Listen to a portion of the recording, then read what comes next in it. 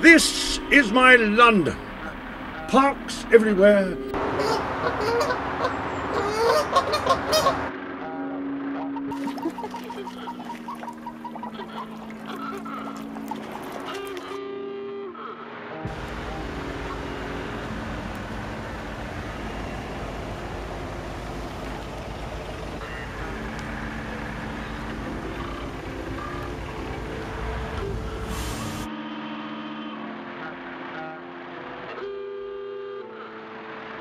And its buildings a wonder to behold.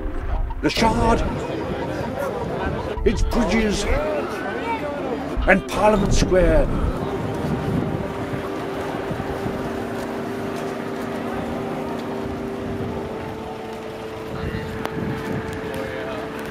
Quite the best of the new and of the old. Then there's its culture, the concerts, the shows. Marry, God forbid! Worst in this royal presence may I speak, yet best beseeming me to speak the truth.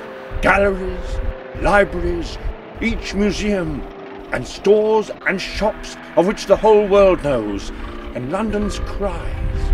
I can e'en now hear them. Evening paper! Evening paper! Evening paper! Mind the doors! Mind the doors! Mind the doors! Ragbone! Ragbone! Ragbone! Ragbone! Who says we're all of us in this together? Could you spare a few coppers, please, for a cup of tea? We're doing a police movie on. Where's the nearest food bank, please?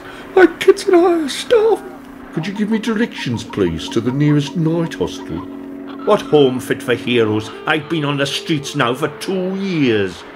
Got any loose change, Governor? You wouldn't believe how high-powered the men who abused me were. They ruined my life.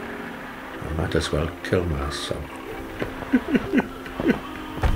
I thought I'd better meet you today, dear, as I'm afraid we've had to relocate. Any joy, darling? None at all, I fear. Still a new home, dearest. That could be great.